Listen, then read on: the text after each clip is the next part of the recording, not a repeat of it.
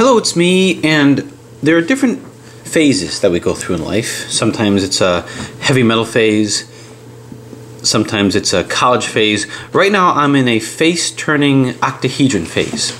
I've always enjoyed face-turning octahedrons because, well, first off, they're platonic solids, and I have a thing for platonic solids, but also they're very much like the master's cube. And ever since doing Raphael's brilliant ghost octahedron, ghost face-turning octahedron, I wanted to take some of the algorithms that I came up with to solve it and apply it to maybe something a little more simple, such as this guy over here, which is the axis octahedron. So this again is made by Raphael and made perfectly. This is three-dimensionally designed. And, well, it's an axis version of this. So it has some attributes that are kind of like the ghost cube, but maybe a little bit more easy to follow. So I figured I'd do a scramble and solve of this because my hope is to make this very popular and to put this in the hands of a lot of people because it really is a fantastic solve experience.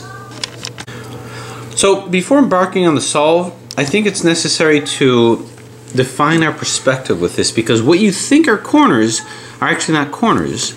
And what you think are centers are actually not centers.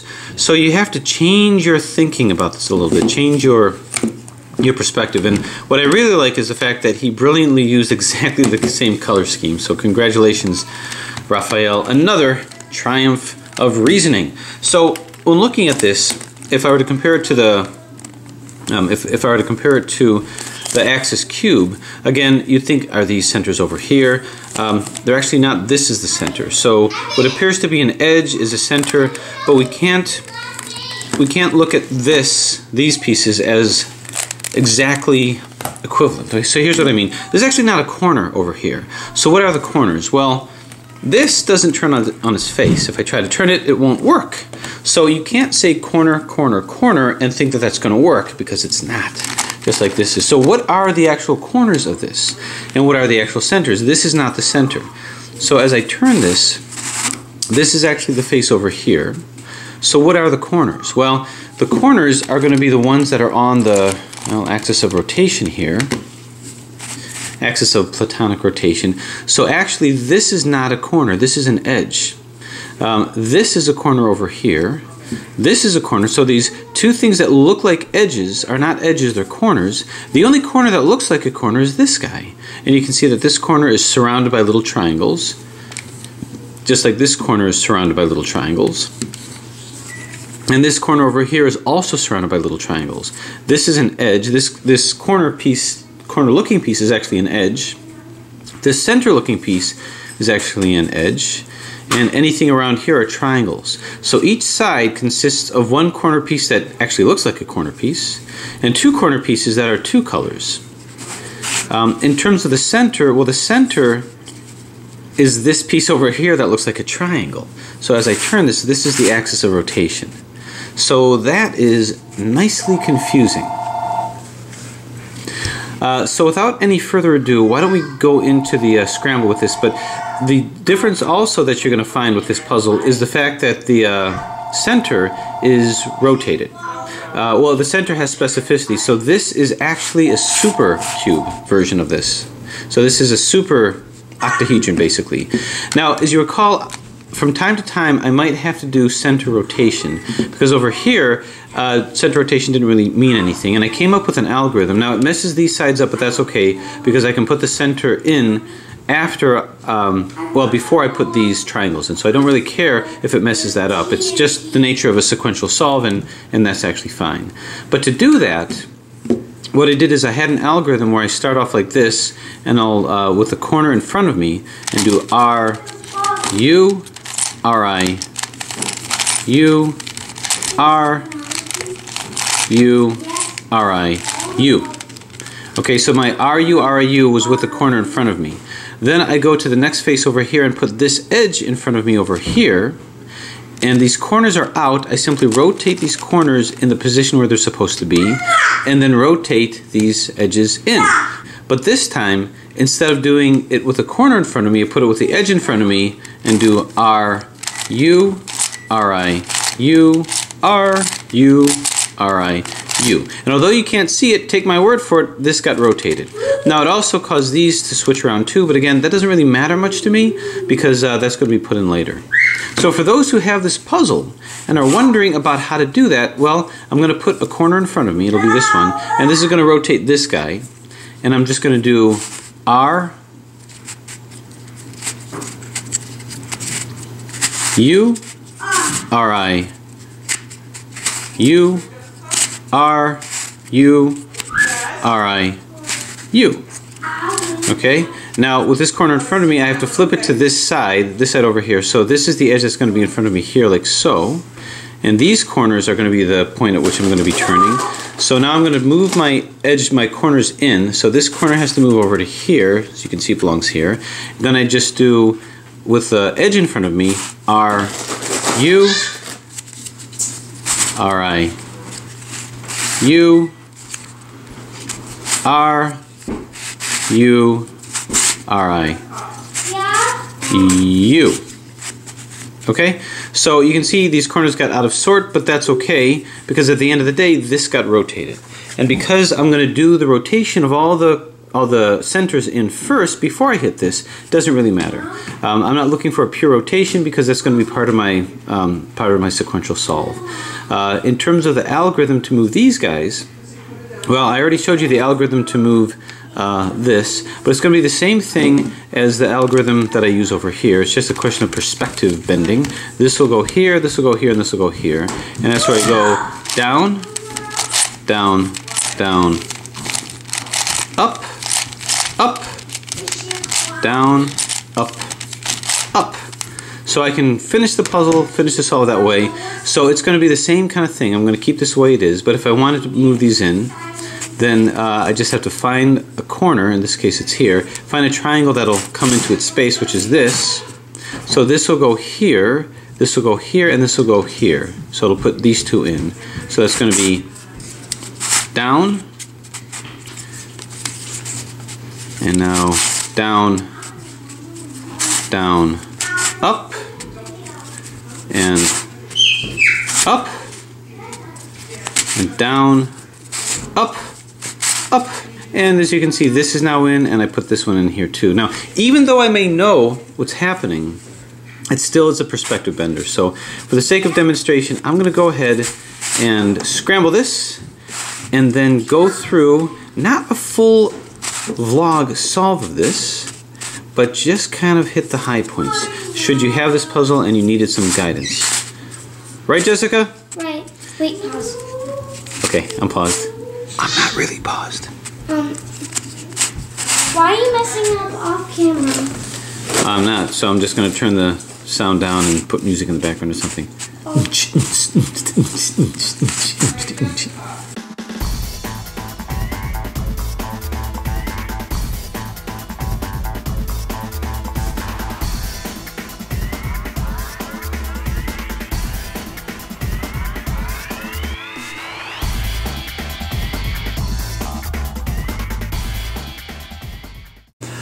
Okay, so a nice scrambled mess of a puzzle.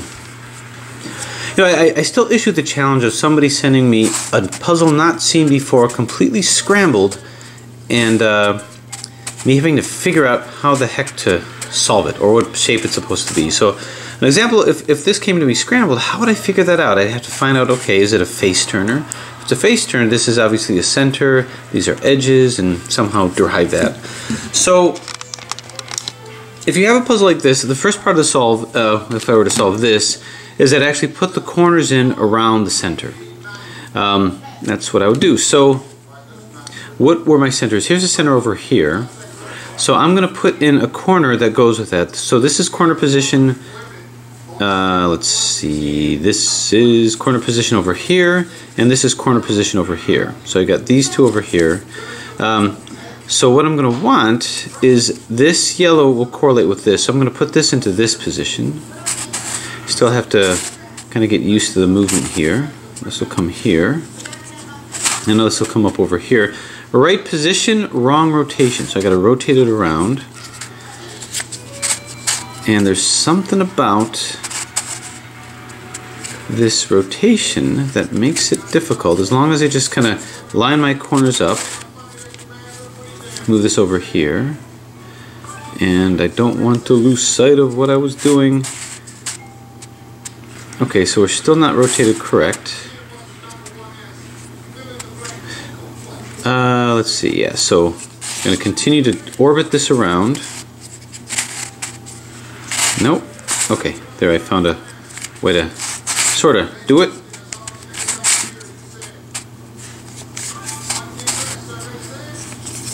Okay, this is not going to like it over here. So I'm going to want to put it over here.